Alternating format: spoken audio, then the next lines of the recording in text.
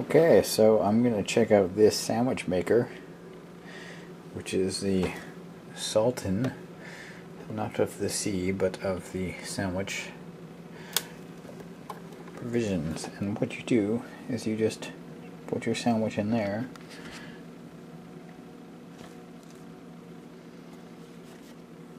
Looks like my bread is too big. Okay, I'll just make one sandwich. Yeah, so let's just see how much actual stuff we can stuff in there. Yeah, looks like a lot.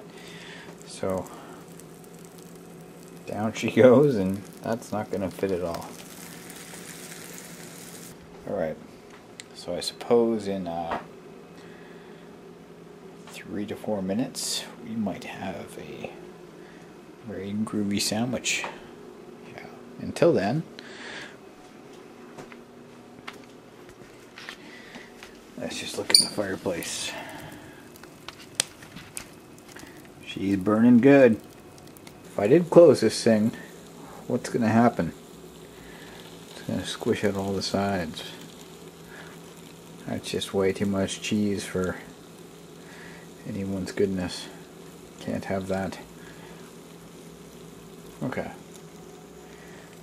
Yes, it is the Sultan sandwich maker that we all know and love. Makes delicious sandwiches or snacks in minutes. Look at those lovely pictures. A little light on top went out, so I guess that means it's done, or it's near done. We'll check it out, won't we?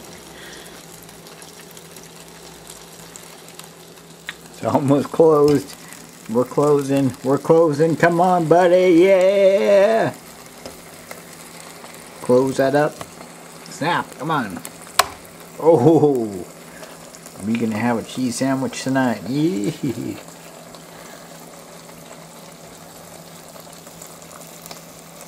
That's going to be scary. I'm afraid. A little bit afraid. Holy crap. That's the end result. Yeah, a little bit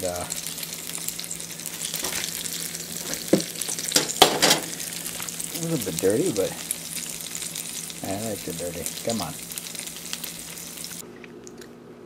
It's gotta be what the greasiest sandwich I've ever made, so yeah, don't use butter next time if you're using these things.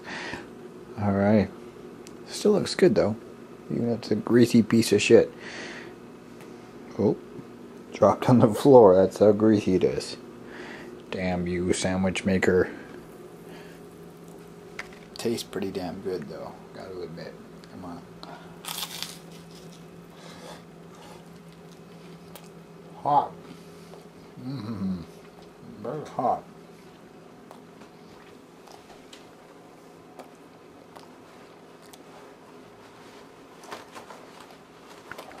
And that was some serious greasy sandwich action. But man, if you're gonna make them at home,